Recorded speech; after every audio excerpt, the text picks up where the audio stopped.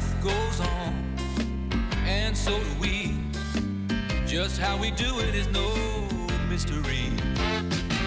Sometimes the answer can be hard to find. That's something I will never be. I'm always here for anything that you need. Rain or shine, I'll be the one to share it all as life goes on. We share it all as life goes on.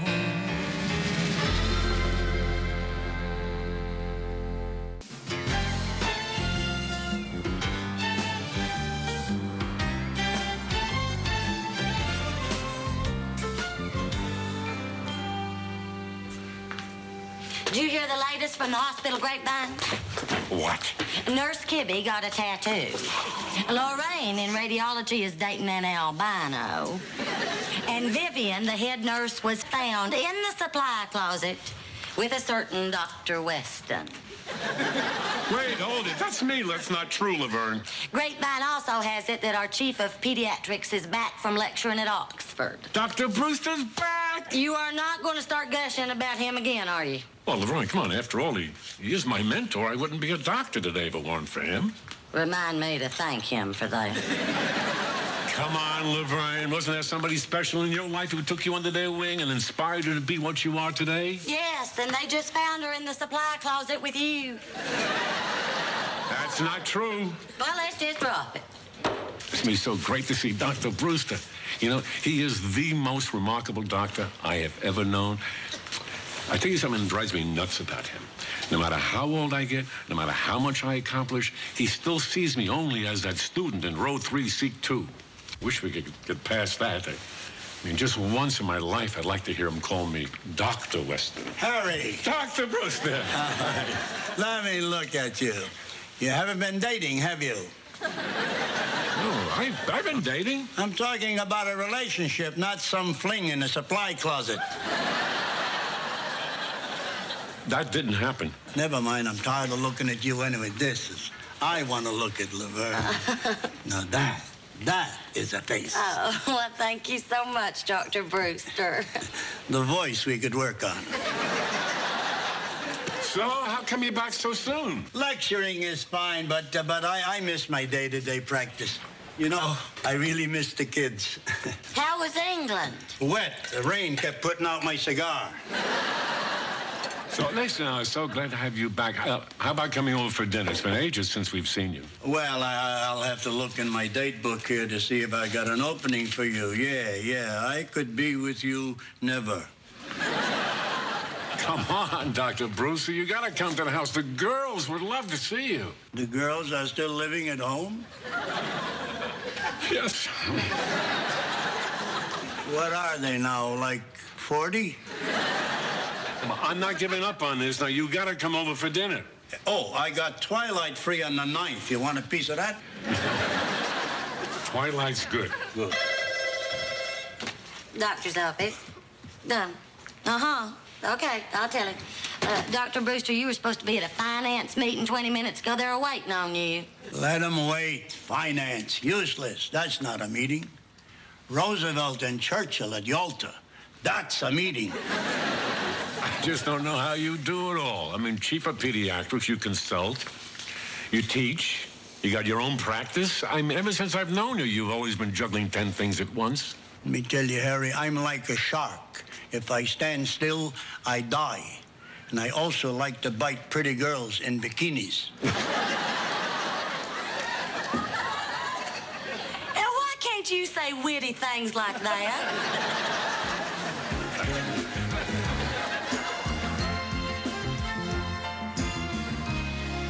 Oh, girls, everything looks beautiful. Dr. Brewster's gonna love it. Oh, I almost forgot. Thank you for not smoking. I know Dr. Brewster likes his cigars, but we don't want the harmful effects of secondary smoke inhalation. Carol, sweetheart, I'm sure you mean well, but if I know Dr. Brewster, he will light his cigar with this thing. Hey, Westons. Oh, the good china. What's the occasion? Somebody give Carol a second glance? No, Dr. Brewster's coming over. Oh, the guy that got you into podiatry. No, Charlie, I'm a pediatrician. Great, the day I get a corn. Oh, my God, I just remembered the last time Dr. Brewster was here. It must have been 20 years ago. It was at our piano recital. Oh, yeah, when you ruined our duet. Me? You threw the first punch. Not before you bit me. Well, you ripped my dress. Oh, this sounds ugly. Tell me all about it. Oh, the piano recital.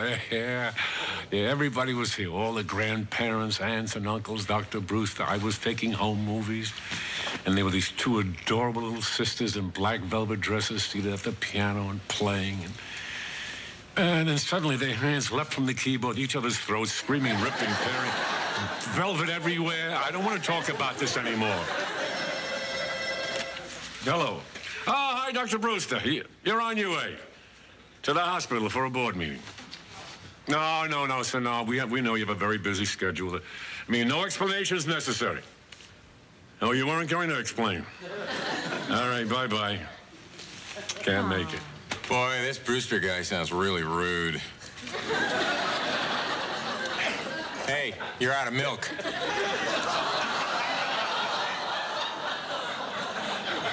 Well, now you are.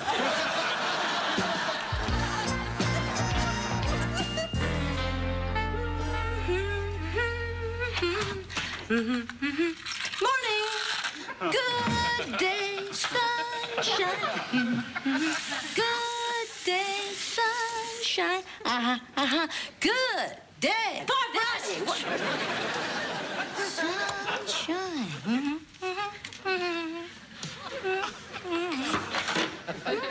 The official antiperspirant of the Miss Junior Teen USA pageant. Yeah, it's real zesty. Barbara. Yeah?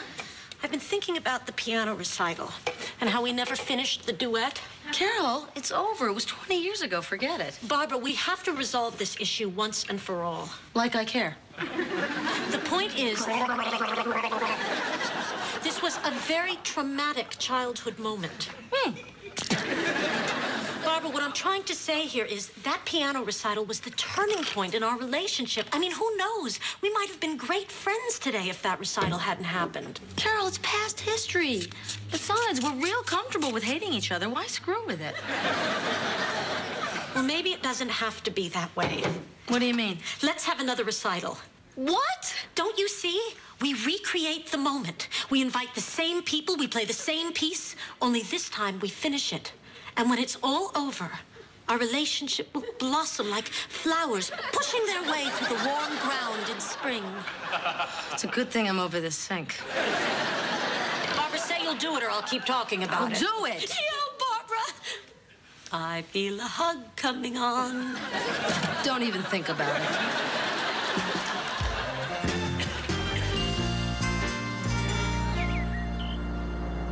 Okay, bye.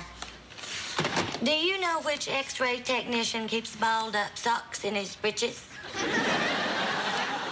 Laverne, I don't want to hear about this. I'll give you a hint. He's got dates every night this week. Harry, how are you? Hey, Alan. Hello, Dr. Wakefield. Hi, Laverne. Harry, can I talk to you privately? Sure. You go on ahead. I'll get it all later from the grapevine. So, come on. What's up? It's about Dr. Brewster. Oh, it must be great to have him back in the office. Well, that's what I want to talk to you about. I'm worried about him, Harry. He's forgetting appointments. He's not showing up at staff meetings. He's dozing off at lectures. Alan, come on. We've been to those lectures. Half the time the speaker's dozing off. It's more serious than that. Lately, he's ordering too many blood tests, too many X-rays. Alan, Dr. Brewster's always been very cautious. This is more than caution. Something's happening to him, Harry. The man is slipping. Alan, I don't think you want to have this conversation with me. Okay, I admit, nothing dangerous has happened yet. He's just lucky that somebody's been there to catch the errors. You realize who you're talking about?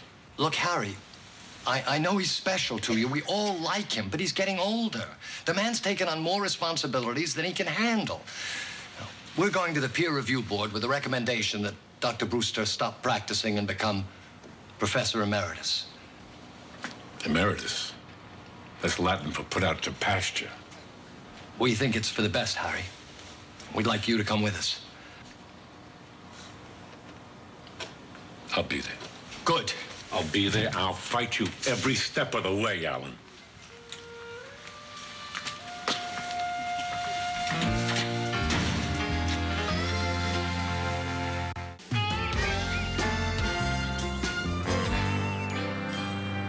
Well, I don't care what he's telling her. I hear he's leasing that Mercedes. And you know those gold chains around his neck while they're turning green? Yeah, well, you figure it out. Listen, I gotta go. Doctor is in a mood. So she'll be okay, Doctor? Yes, Mrs. Lasker, it's a strep throat, but I've treated as nothing serious. But I'm going to put her on some medication. Well, she's already on medication. She is? Yes, the last doctor prescribed an antihistamine for her. For the strep? No, dear. I don't think he prescribed an antihistamine. But I have it right here. Well, that is an antihistamine. Dr. Leo Brewster. Is there a problem, Doctor? No, dear. You just get this penicillin, and Shannon's gonna be fine. Thank you. Bye-bye, dear. Bye, Doctor. He didn't do a throat culture. How could he miss something like that?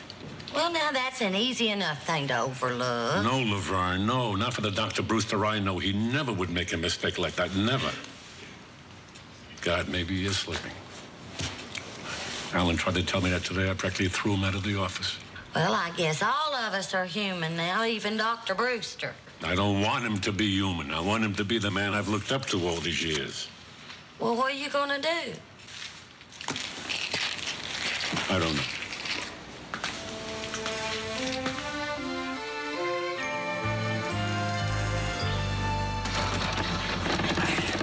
Is this where you want it? That's great, Charlie. I think you gals are doing the right thing with this recital. My theory is, once you've had a problem, you gotta take care of it. You know what they say. Fall off a woman, get right back on.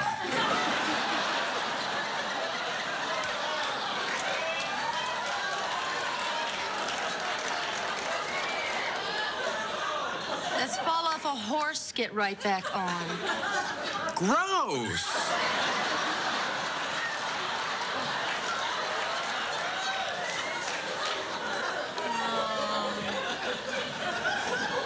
This bench seems so much smaller than I remember it. Of course it seems smaller. Your butt's bigger. And yours isn't? Not like yours. Barbara, dear, we're not going to have a second chance at a relationship if we continue to snap at each other. The point is to get through this piano duet without incident. You're right, Carol. Hey, you know this thing's been in the shed a long time. You think it still works?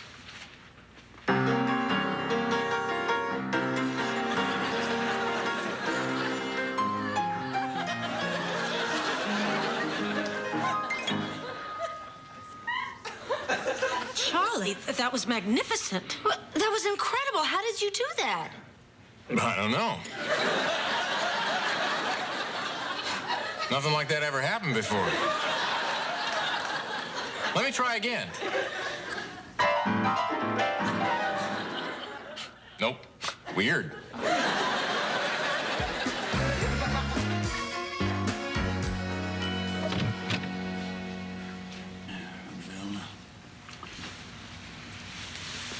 Excuse me, Dr. Brewster.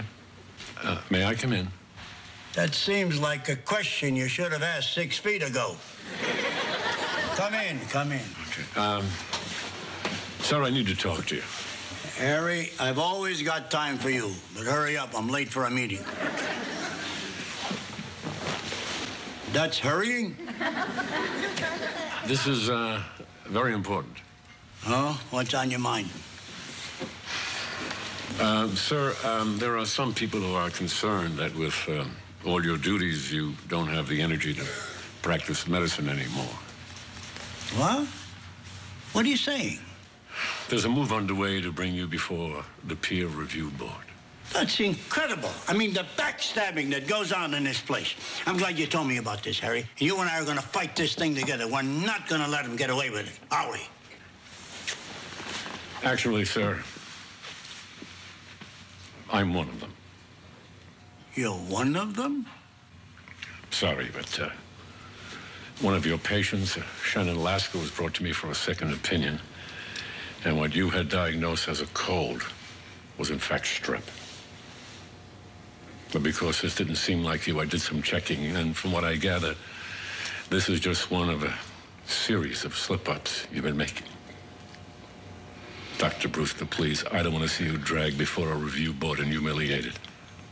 I think it would be in your best interest to resign. Are you finished? Yes, sir. Now, you listen to me. Who the hell are you to judge my practice of medicine? I taught you, Harry. I molded you. I made you what you are today.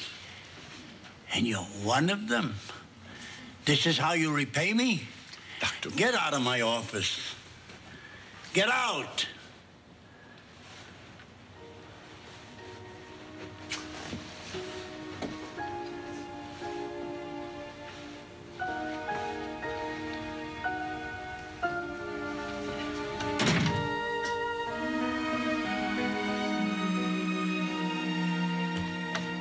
Everything's all set for our recital. The piano's been tuned, the sheet music's arrived, and I've had the most adorable little programs printed up.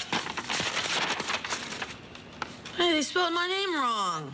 Oh, pish-tosh, Barbara. You must learn to stop being so self-centered. And it says here that you're 2 years older than you really are. Stupid idiots. These are all going back. Oh, goody. That's probably my metronome delivery. Dr. Brewster! No, it's Arsenio Hall. How are you? Is your father in? Hello? Yeah, look, I want to talk to your father alone, so go upstairs and make some calls. Find an apartment. Get a life. Go. I want to talk to him alone. I said alone.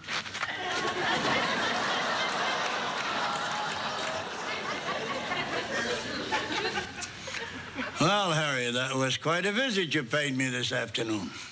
Hardest thing I ever had to do. Now, I was rummaging in the office today, and I ran across this health chart from 1952. This is what they told the kids to eat so they'd stay healthy and live to be 100. Milk, eggs, meat, and white bread. Today, this is a death chart. You eat this every day, you'll blow up at 30. Why did you bring me this? Because the video store was out of Days of Thunder. Why did I bring you this? Because it's outlived its usefulness. It's old, Harry. And so am I. Listen. About this afternoon. Nature is a bitch, my boy. There was a time in my life I could do everything. In one day, I could see patients, perform a tonsillectomy, lecture interns, and still have enough energy left to make a pass at a good-looking nurse. Let's face it, I'm not 65 anymore. This is where you're supposed to say it's not that bad. It's not that bad. What, that's supposed to make it feel better? I looked over the records of that Alaska girl. Boy, I missed that one. But I had 2 conferences that day, and then... it's no excuse. I mean, the patient comes first. I screwed up. Well, we're all human. Anyway, kid, I'm taking your advice. I'm giving up my practice, and I'm stepping down as chief of pediatrics. From now on, I'm going to devote all of my time to teaching. That's so good. I mean, there are hundreds of students out there just like me who are going to learn a great deal from you. That's a very comforting thought. 100 students turning on me. I didn't turn on you. What was that today at the office, a testimonial? Look, it took a lot of guts to do what you did today. You came in and you taught the teacher a lesson. And for that, I thank you, Dr. Weston.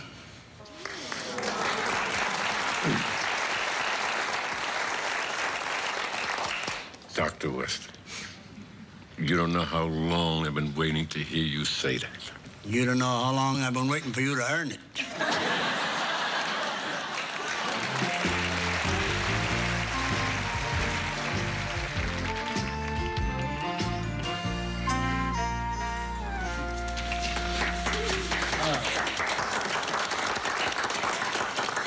Good evening, and welcome to our little piano recital. Some of you were in attendance 20 years ago at our last recital.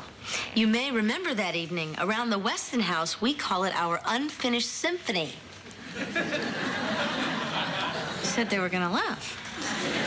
Ladies and gentlemen, the Sisters Weston.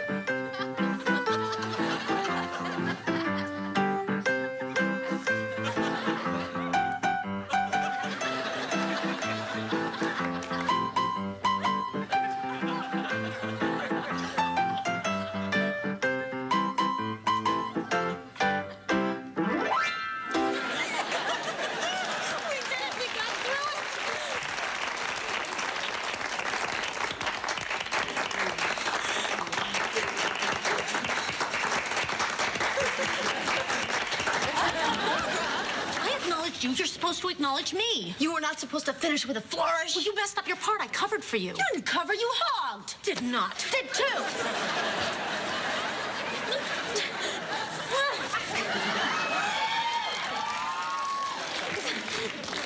Who's for coffee? Anybody for coffee?